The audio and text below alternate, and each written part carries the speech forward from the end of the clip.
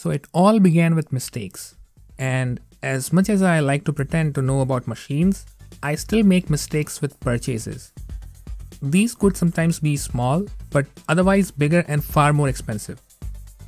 Thankfully, I made a few in just the right sequence, and that led me to learn a lot, most of which I would have never learned otherwise. I can't stress enough how thankful, or rather grateful I am for the way it all turned out for me.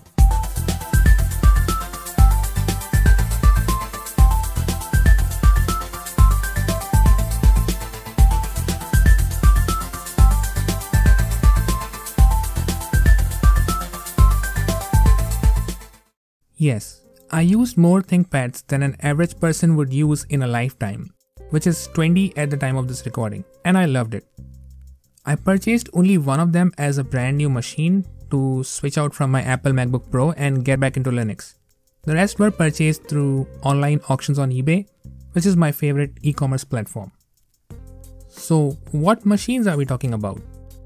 Not all of them were unique in terms of model, but they mostly offered a variation in hardware configuration and cosmetic condition. I tried to cover as many different series as I could, while specifically making sure to touch the unique ones.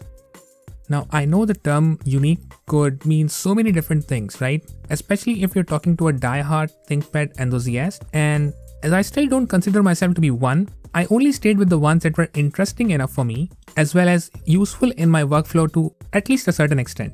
There were a few though that I intentionally picked for my personal use to at least temporarily add to my fleet, while the others were picked just out of curiosity. There were also a few that I wanted to rescue by fixing them and finding a new home for them to get them back in action. Series wise, many of them were T series, some were Yogas, some X series, a couple of X1 Carbons, and a P series. I guess now I have a fairly good idea of how all those series are different and what kind of audience they cater to. There were a few series that I didn't cover, like the L series or the E series, but regardless, I figured out what worked for me, which was indeed the intention, at least at the start. All this wasn't particularly to make money.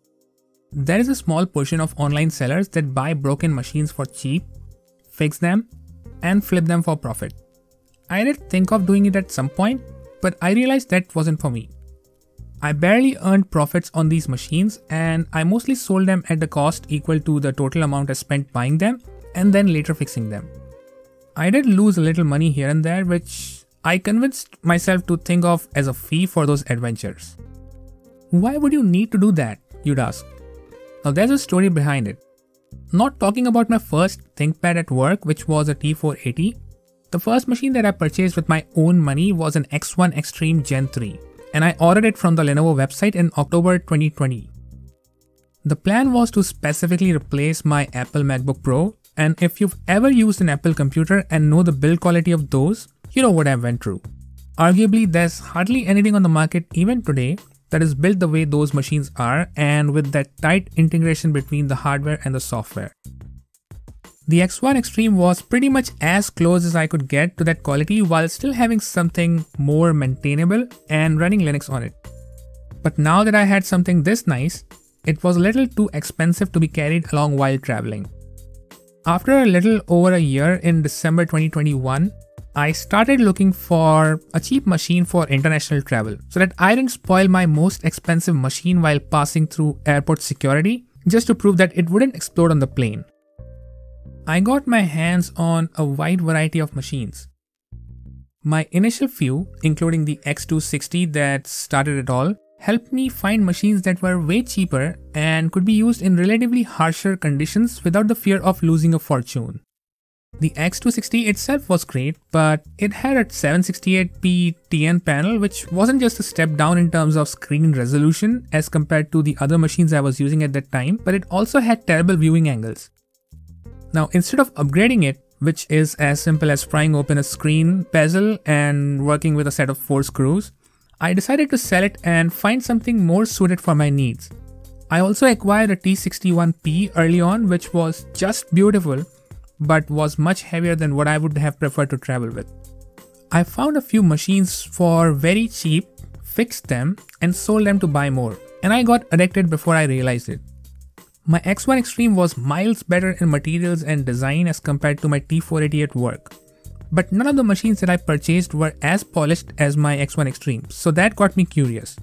Now, I was buying ThinkPads out of curiosity to experience how different series and form factors felt like to use. Soon, I was purposely looking for the ones that were incomplete in at least some way so that I could feel good once I got to fix them. I even used to order the spare parts right as I won an auction, and at times the part used to arrive at my door even before the machine itself. And then I came across the X1 Carbon, which was very close to my X1 Extreme, but far lighter and portable. It was a Gen 4 from 2016, which was the same platform as the other 3 X1 Yogas I picked up, and I realized that I found the machine that it all started for. I hopped through the Gen 5 and Gen 7 for losing a little more weight and gaining USB-C charging instead of the Lenovo proprietary charging port, and now I had the perfect machine. Needless to say, my adventures didn't stop as I kept experimenting with other machines. One of the most noteworthy one was the X220, and it's, as I like to call it, the Miata or MX5 of computers, depending on where you live.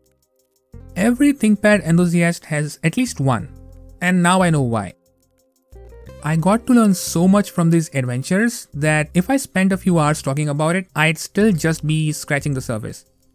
Now, only talking about some high-level details that I remember at this point, the following are a few. Not all ThinkPads are the same, so different series cater to different people and different use. Models from the same series, they shift in design and features across years and hardware generations. Unique and popular models are spread across different series with peculiar features, but they are relatively harder to find than the rest, especially in reasonably good condition. Everyone's ThinkPad is different, so what works for me might not work for you. One might even need to have more than one, depending on their workflow and budget. Paying the full price for a machine is almost never worth it, with the price on sale events being a close second. Subjectively, the best value for your money can be achieved while buying these as old or refurbished. On one hand, while newer machines get better and feel more usable than the older ones, the converse can also be found to be true, such that with gradual improvements and with attempts to make the machine smaller, thinner and lighter, they lose hardware features, often proving to be less utilitarian than the older ones. Batteries can be damaged by both overcharging them and also by over-discharging them, which is something I learned the hard way by spoiling 2 batteries on my power-hungry ThinkPad. Not all hardware is best with Linux, 2 of which I found to be NVIDIA GPUs and 4K screens. These are 2 of the many mistakes I was referring to earlier in this video, and I'm really glad I made both. I mean, hadn't it been NVIDIA, I would have never learned about Linux as much as I did in the last few years, because I had to get it to work. The same hardware can perform differently on different models. For example, a GPU can perform way better when the chassis is bigger, such that it provides better cooling. And it may perform worse if undervolted. Model numbers represented by larger numbers aren't always better than those with smaller numbers. So my NVIDIA GeForce GTX 1650 Ti Max-Q design wasn't better than an older NVIDIA GeForce GTX 1060. Yes, that as well is something that I took a while to learn. An expensive machine isn't necessarily better than the cheaper one. Now, better is of course a subjective term here, but several add-on options and features can unnecessarily bump up the price of a machine while adding relatively less or sometimes even no value at all. All ThinkPads look the same. At least most of them do. And neither does one need to own all different kinds, nor can one afford to have them, at least all at once. So it was a long ride. So after all this practical learning, I downgraded my X1 Extreme Gen 3 to a relatively less flashy workstation laptop, the T15G Gen 2. Now this thing isn't as nice or expensive, but checks all the boxes for me. For the nice stuff that I'm missing here, it can be covered with a cheaper machine from the X1 family like an X1 Carbon or an X1 Yoga. Let the expensive machine be used by someone who needs it. Well, I use only what I actually need instead of what I once thought I'd need. I hope I made the right decision here because this was a big one for me. So with the T15G, there are major differences that one would identify right as they would get near this machine. The contrast ratio of the 4K HDR OLED screen is gone. Did I mention there's no touchscreen anymore? The trackpad is trash? Yes, I can say this, but thankfully I got gradually used to the track point while using ThinkPads that did not have a good trackpad anyway. The chassis feels rough, nowhere as close to that on my X1 Extreme, but for a machine that I don't need to pick up often, does it really need to be all that nice? There are several things that you can learn from this too. To start with, I suggest not trying to cover multiple use cases from a single machine. One machine could be great for more than one thing, but not necessarily for all your use cases.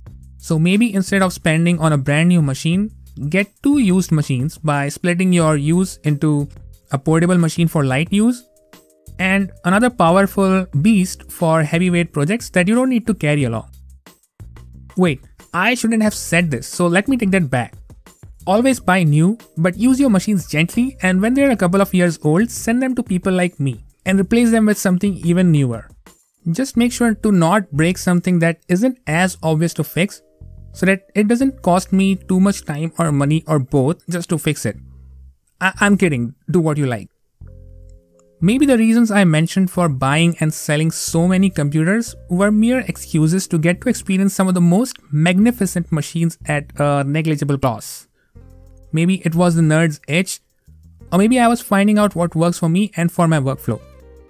The good part is, no one got hurt, and it was a win-win, especially for the people who bought those machines back from me as they received a refurbished machine that was carefully restored, and that too at an affordable price. And yes, I know that at the end of the day, these are just tools that are to be used to get some actual work done, so there isn't a reason to be carried away by a tool. But as they say, to each his own. That's all I have for this video, and if you found it helpful, you know what to do. Just be a little kind in the comments and maybe you can subscribe too. Thanks for watching it till the end. May the maker watch over you. See you in the next video.